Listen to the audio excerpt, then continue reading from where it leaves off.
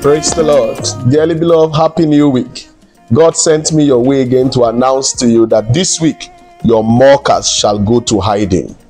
The word of the Lord came to me and made me understand that all they that be against you, who are expecting to hear evil report concerning you in the year 2024, He sent me to announce over you prophetically, your mockers shall go into hiding this week.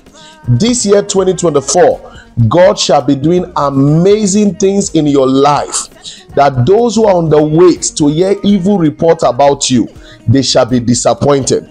The Lord shall frustrate the tokens of the wicked one over your family, over the works of your hand, over your children this year 2024. All those who are waiting to hear their desires of wickedness over your life, in this year 2024, the Lord shall frustrate them. Every week in this year, there will be major testimony that will cause your mockers to go to the hiding.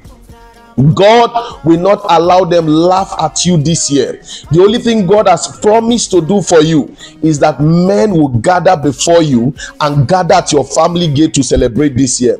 Everyone on the lookout to see that you cry this year, they shall be disappointed, they shall be frustrated, their counsel shall not stand. By the word of the Lord this day, I declare upon you this week that your mockers shall go to hiding. The counsel of the Lord over you this year shall find speedy fulfillment. You shall have no reason to cry the cry of pain this year. You shall have no reason to sorrow this year. Only the counsel of God will stand in your life. I declare this in the name of the Lord Jesus Christ. Everyone in the wait to see pain in your life this year shall be frustrated. The only tears you are permitted to shed this year is the tears of joy, by the reason of what God will do for you. But I'd like to call your attention, beloved. Don't live in fear. Don't live in fear of the enemy. Don't live in the fear of negativity. God asked me to tell you, the just shall live by faith.